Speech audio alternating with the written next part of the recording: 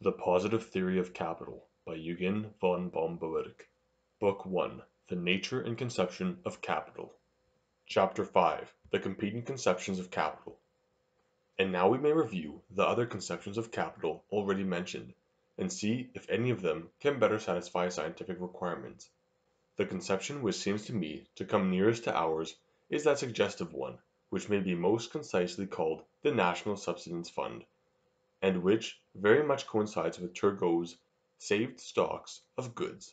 This conception embraces all material goods with the exception of land. Later on we shall have to make ourselves very accurately acquainted with it, and to avoid repetition I refrain from going farther into it. I shall only say this much: the conception of the National Subsistence Fund is, like our own, a conception of great scientific suggestiveness, and is so regards those very problems which connect themselves with the word capital, in particular as being so much in touch with the phenomenon of capitalist production carried on in lengthy processes and roundabout methods. It is even more happy than our conception of the intermediate products. The latter, indeed, embraces all those goods which come into existence during the production process, the goods which carry it on and help to complete it, but it does not embrace the initial fund of consumption goods needed to commence the process. It therefore leaves out the first link in the chain, which is a very important one, while the conception of the subsistence fund, as I understand it, embraces the entire group of goods by means of which the capitalist process is begun and carried through. Notwithstanding the importance of this conception in the theory of capital, I put it second to the other for the following reasons. First, on account of the difficulty of sharply dividing between those funds of subsistence which serve for acquisition and production, and those which stand outside of any relation to acquisition and consequently have nothing at all to do with the scientific problem of capital. Second, in any case, the conception of intermediate products is so conspicuously important that it is scarcely less worthy of being indicated and emphasized by the name of capital than is the conception of the National Subsistence Fund.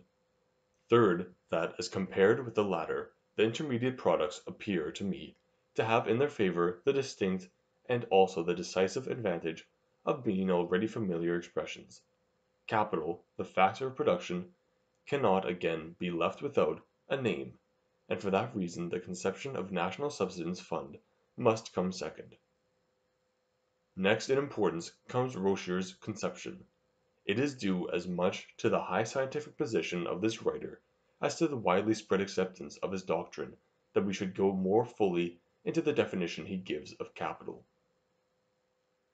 Unfortunately, I am bound to say that it seems to me anything but happy. In the form of it, Rocher appears to come very near to the same conception as lies at the basis of our definition, in claiming the designation capital for every product saved for further production. But in the very next lines, when enumerating the elements of a community's capital, he veers round to Turgot's conception, and includes dwelling houses, utensils of personal service, and, in short, goods for immediate consumption. This vacillation is due to the fact that Rocher gives an unusually wide interpretation to the conception of product and means of production. He looks upon every satisfaction of a real want as the production of a personal good, and this causes him to recognize everything that serves to the satisfaction of human want, that is, simply all goods, as means of production. Any unbiased person can see how unfortunate this is. Without due cause it obliterates the very important opposition that exists between the production of goods which satisfy want and their consumption. It christens, for example, the idler as a zealous producer, always thinking how he may produce the personal goods of satiety, of ease, of contentment, and so on. It leads moreover to a lamentable waste of terminology. When the conception means of production is made synonymous with the conception good, there is no name left for the true instrument of production. But the latter, as a highly important economic category, must be kept prominent and distinct from goods for immediate consumption, and so we fall from one confusion and ambiguity of terminology into another. This shows itself most significantly in Rocher's own conception. He feels the sensible need of distinguishing, inside his conception of capital, those goods which serve to the production of material goods, from those other goods which serve simply to the production of personal goods, and he does this by designating the former as productive capitals and the latter as use capitals. This expression is doubly unfortunate, first in putting use capitals in opposition to productive capitals. The capacity of being means of production is implicitly refused to use capitals, while they found admittance to the conception of capital only on the ground of this very capacity, as products saved for further production. And second, the same word productive is made to serve in the one breath as the predicate which binds together all capitals and as the predicate which divides capital into two. Could any terminology be more unfortunate?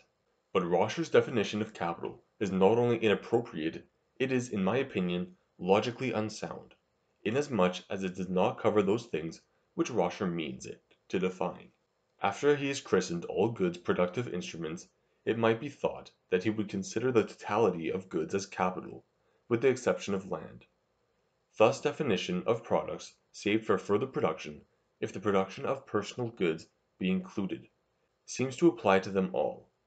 That, however, is not Roscher's meaning, from his enumeration of the elements of a community's capital, as well as from an expression used where he puts the use capital in opposition to objects of which are not capital.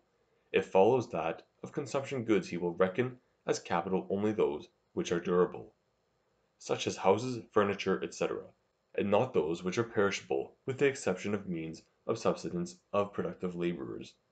He justifies this by saying, on the other hand, the sharp line of division between the use capital and those objects of consumption which are not capital rests, in conformity with our definition of capital, on the fact that the latter are not only more speedily consumed, but are always meant to be consumed, whereas in the case of the former, the consumption is only the inevitable and the reverse side of use. These words cannot very well mean anything but that the speedy intentional consumption of goods is the direct opposite of saving, so that one characteristic demanded by Roscher's definition is not present in perishable consumption goods. Suppose this granted is the same defect, not inherent in the perishable raw materials and auxiliary materials of production, as in the means of subsistence of the productive laborers, which Roscher has expressly enumerated among the elements of the community's capital. Is not the coal at the forge, the gunpowder in the chase and in blasting operations, the bread in the worker's mouth, quickly and intentionally consumed? It is either or. Either speedy and intentional consumption is the opposite of saving, and takes away from such goods the property of being capital.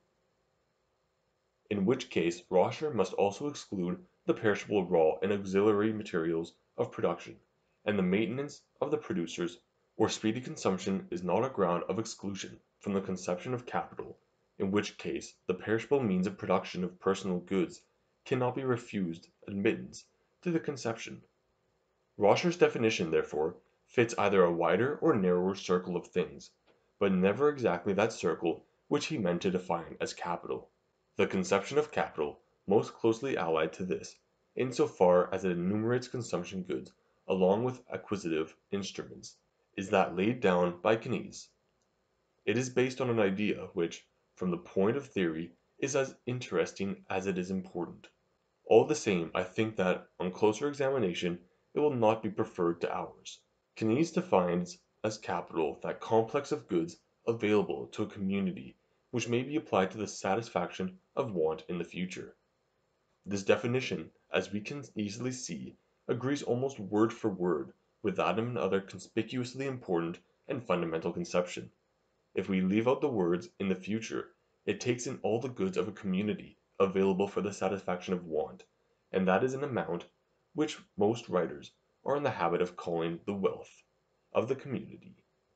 If, like Keynes, we emphasize the fact that wealth embraces only the net amount of goods after the deduction of debts, we may perhaps call that amount the community's gross property. In any case, we have in this to deal with an independent amount bearing an independent name, with which capital neither coincides nor should coincide. Now from this amount Keynes would distinguish his conception of capital by adding the words "in the future." Do these words really convey a distinction? In my opinion, they do not, at least, if we strictly give them the meaning they naturally have.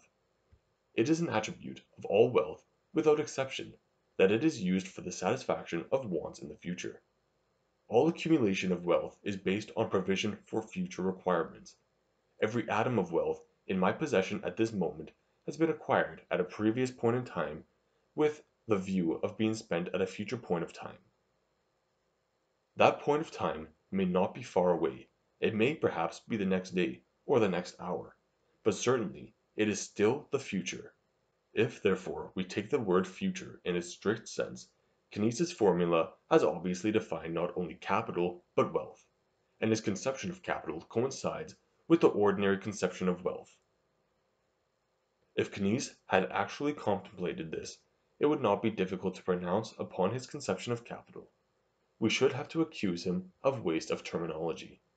It would evidently be a highly inappropriate duplication of terms to use the word capital as a synonymous expression for the familiar conception, which already bears the name of wealth, while other weighty conceptions, as, for instance, certain groups of acquisitive instruments, have no name.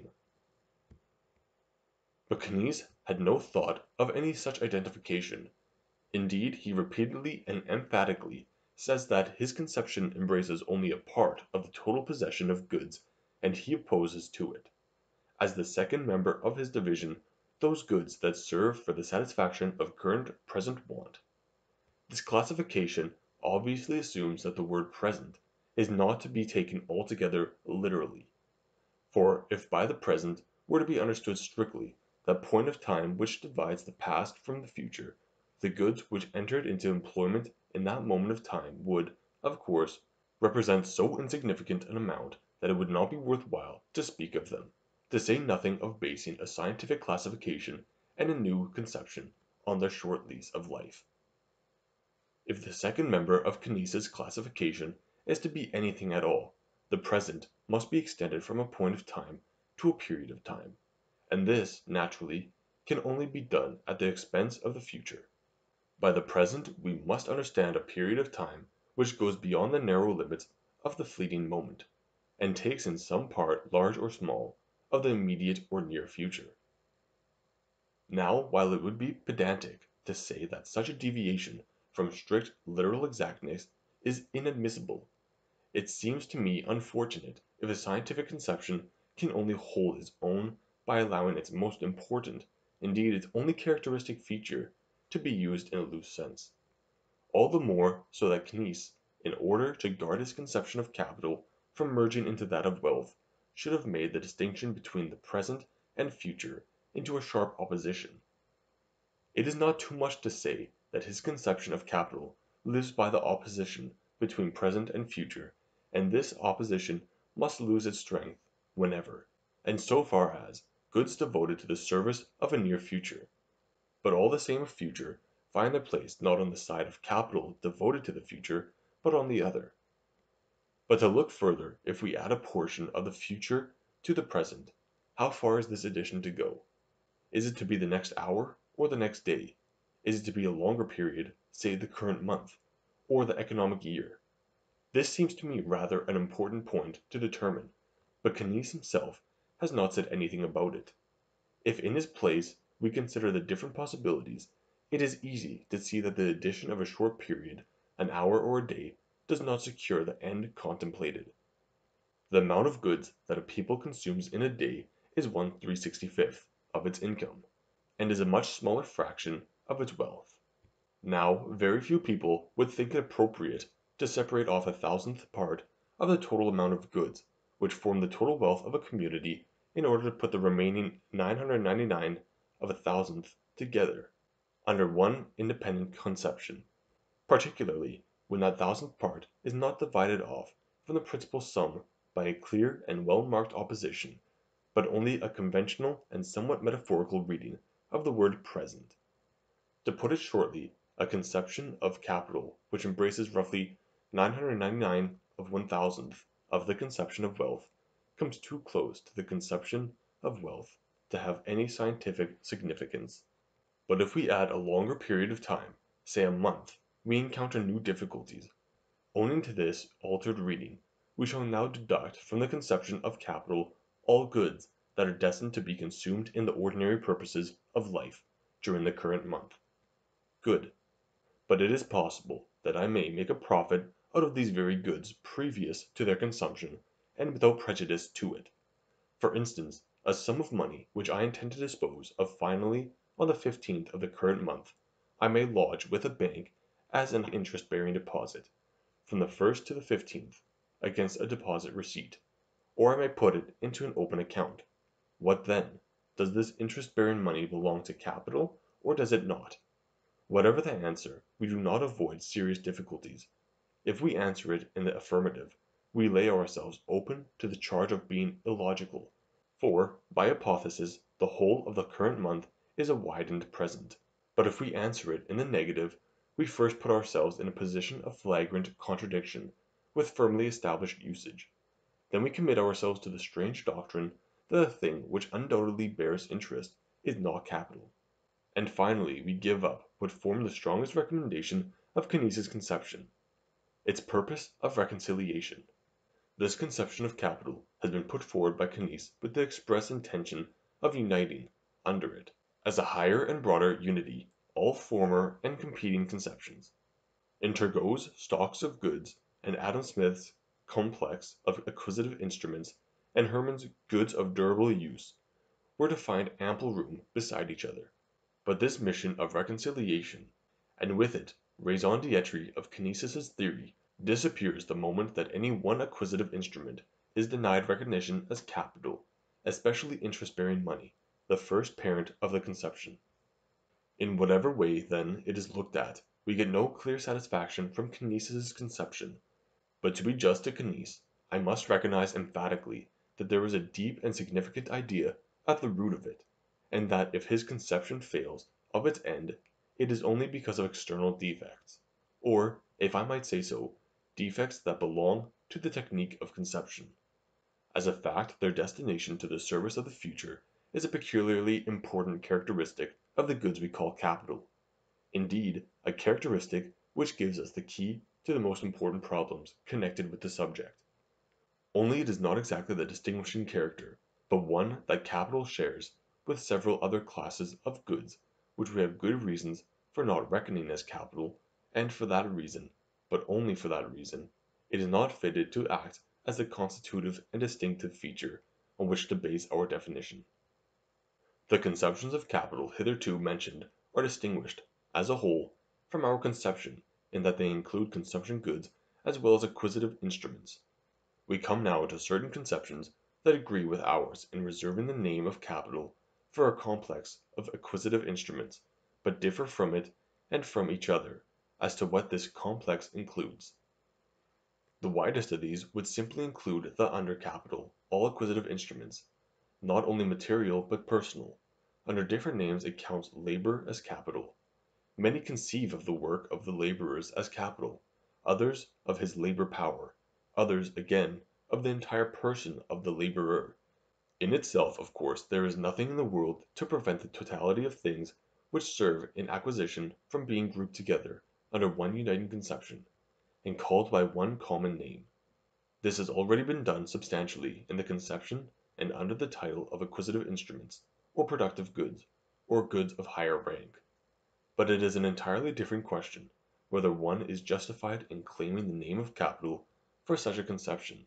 I should say, with all possible emphasis, that one is not.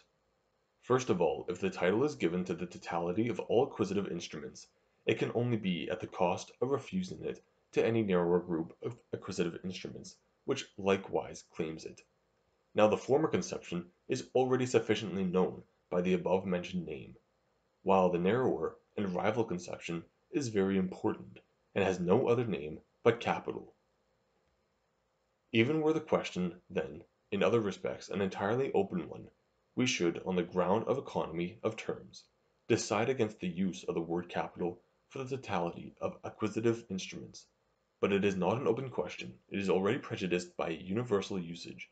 In political economy and in practical life, generally, we have long been accustomed to treat of certain great social problems as problems of capital, and in doing so, we have had in our minds not a conception, which embraced labor, but a conception that opposed capital to labor. Capital and labor, capitalism and socialism, interest on capital and wages of labor, are certainly not harmless synonyms. They express the strongest conceivable social and economical contrasts.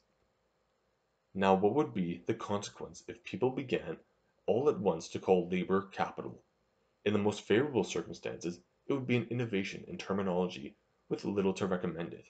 If all the world were to adapt itself to the innovation, and were to do so full consciousness that it was an innovation in terminology and nothing more, it might remain perfectly clear that in putting under one common name the real differences that separate labor from what has hitherto been called capital, these differences are not in the least reconciled. As before, everybody would notice these differences, and work without bias at the social problems to which they give rise. Economic theory would not then suffer any material injury beyond the inconvenience of having no name for the chief object of such inquiries. For, of course, from the moment that labor is reckoned capital, we must cease to give the name of capital to its social opposite. This, I say, might be the result in the most favorable circumstances. Unfortunately, such a result is most unlikely. It is much more probable that the blending of the names would bring confusion into the matter.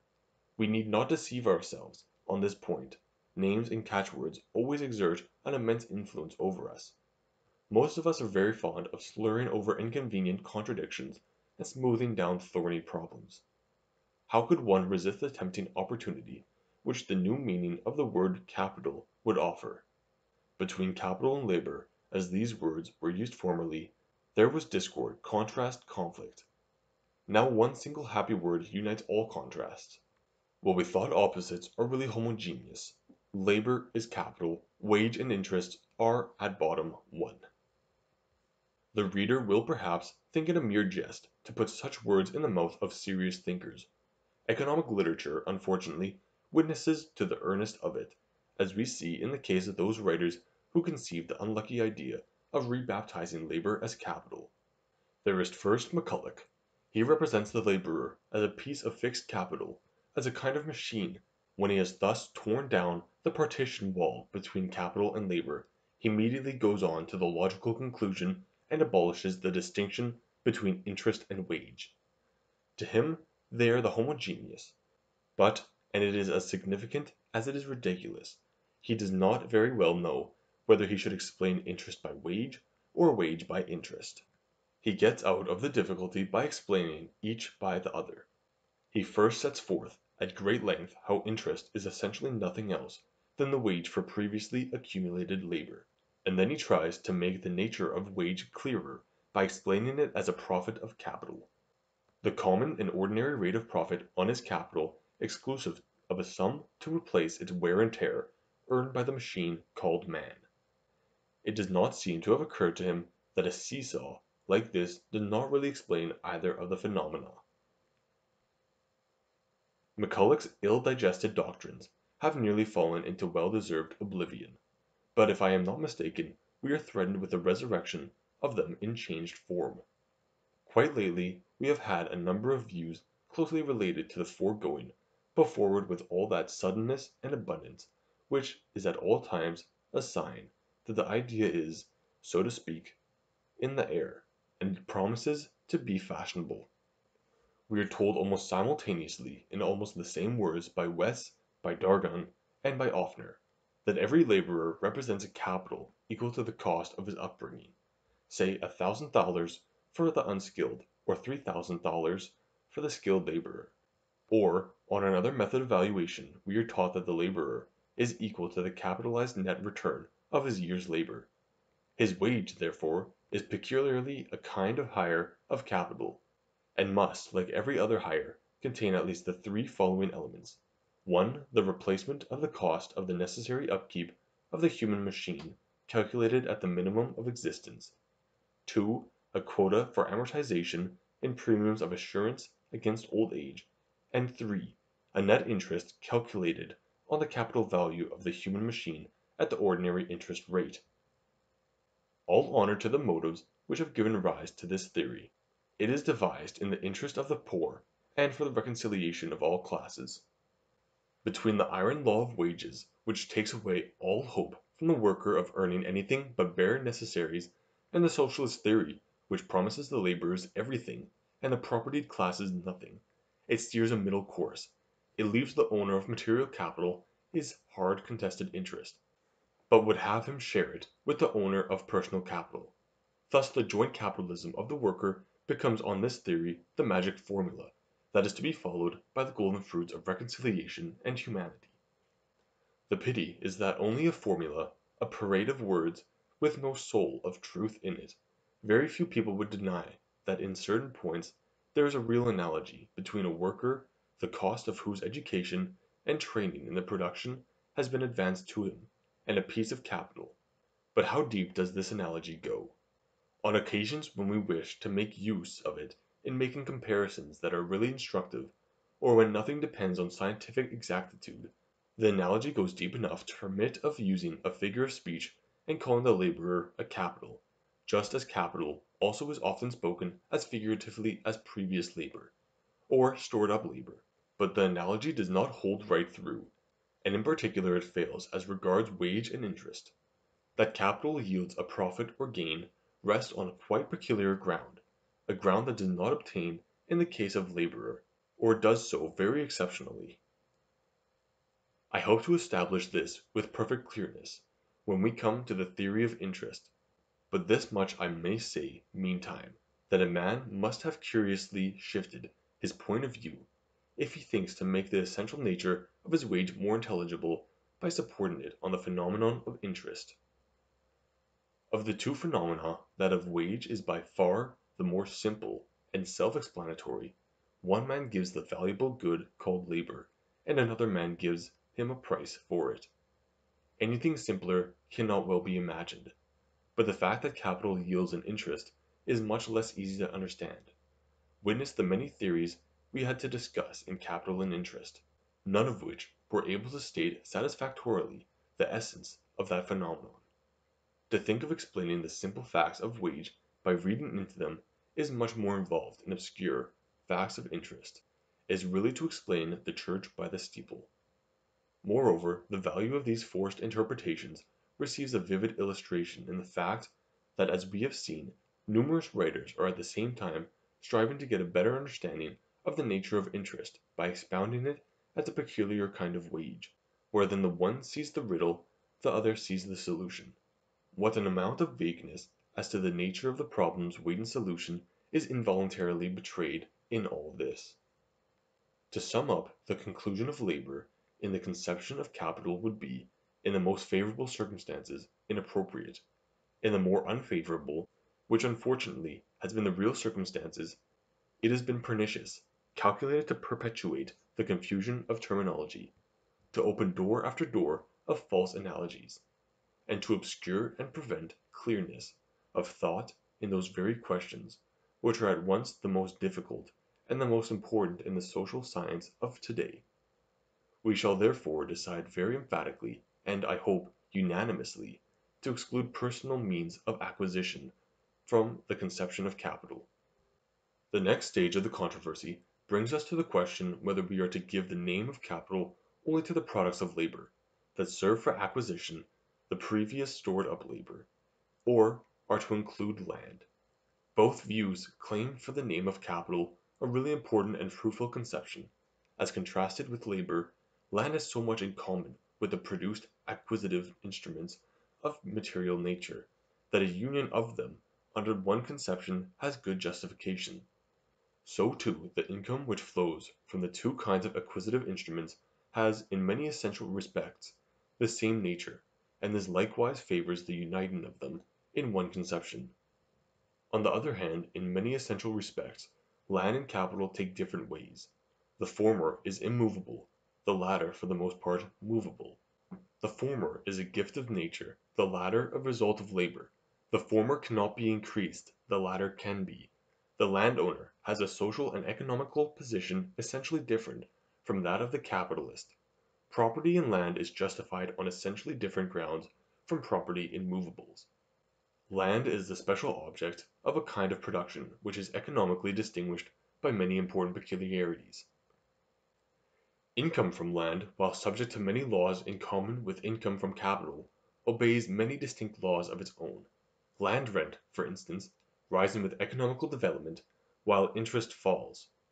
On all these considerations, the number of which might easily be increased, it is most convenient to keep land quite distinct from the other kinds of productive wealth. Thus the two competing conceptions are fairly well balanced in importance and suggestiveness, and if these properties were the only things to look to in deciding our controversy, the decision might really be left very much to individual choice. If, however, we go on to compare the two in the light of other rules we have laid down as regulating appropriate terminology, we find several points in which the complex of produced acquisitive instruments has a definite advantage over its competitor. The first is that of economy of terms. If we apply the word capital to all the material means of acquisition, then the narrower of the competing conceptions and the branch of income that corresponds to it remain notwithstanding their importance, without any name at all. When we have disposed of the words capital and rent of capital otherwise, we have no correspondingly simple name, either for the group of produced acquisitive instruments or for the income that comes from them. On the other hand, we avoid any such confusion of terminology by giving the name capital to the produced acquisitive instruments. The totality of all material acquisitive instruments may then, well and simple, be called acquisitive wealth, and all income flowing from it may, on Rodbertus's precedent, be called rent with its convenient subdivisions of land rent and capital rent. The limitation of capital to produced means of acquisition has another advantage in being in accord with popular usage. Both scientific and popular language tell us unmistakably that they do not put land under capital, but oppose the two. The genius of our language plainly distinguishes between landowner and capitalist. No one will say that a nation that has an abundance of fruitful soil is possessed of great capital on that account. The name of interest is never applied by people generally to the income from land, and in scientific literature it is so applied only by an insignificant minority. And in the discussion of the great social problems, property in land and property in capital are generally attacked and defended by quite distinct people and by quite distinct methods. If we sum up all that has been said, the conclusion seems to be that while, for reasons repeatedly given, there can be no idea of an absolutely convincing argument, there is still a considerable balance in favor of defining capital as the produced means of acquisition, and against the inclusion of land. Finally, such conceptions as would limit capital still more severely may, I think, be easily and decidedly refuted. Kleinwachter would distinguish between the materials and the tools of production, and reckon only the latter as capital, on the ground that in production it is only the tools that actively cooperate and assist us, the materials of production being purely passive. But this assumption is not correct. The function of materials of production is not simply to serve as a dead and plastic mass. By means of the natural powers residing in them, these materials take a share in the work of production, which is, indeed, less prominent, but is essentially no less active. Kleinwachter's view is by his own confession incorrect from the point of physical science, and as we have here to do with a question of productive technique, where political economy must take its stand on natural science, it is incorrect from the point of economics. Marx again would confine the conception of capital to those productive instruments which are to be found in the hands of persons other than the laborers themselves, and are used to exploit the laborers. With him, therefore, capital is the same thing as means of exploitation. This distinction would be quite an important and suggestive one if the exploitation theory itself were correct. But since, as has been shown in my former work, it is not, the justification of the distinction based on that theory falls within. Jevons's notion of capital is that of the aggregate of those commodities which are required for sustaining laborers of any kind or class engaged in work. The wages of labor, either in its transitory form of money, or its real form of food and other necessaries of life. If this were correct, every land would be rich in capital in proportion as its wages were high and its means of subsistence cheap. An African tribe that has neither industry nor machinery, nor factories nor railways, but lives under the tropical sun, where the necessaries of life are poured forth without stint, would be the richest in capital. Obviously, of course, the idea that Jevons had in his mind was a perfectly correct one, but the expression he gave it was unfortunate. He confused a condition of the formation of capital with capital itself. The way of capitalist production is long and roundabout, and man cannot enter upon it unless he is provided with the means of subsistence, for the time that must intervene before he reaps the return. But it is not the means of subsistence, and, in particular, it is not the means of subsistence alone, that constitutes capital. Capital only comes into existence when man actually enters upon the profitable roundabout journey that the means of subsistence have made possible.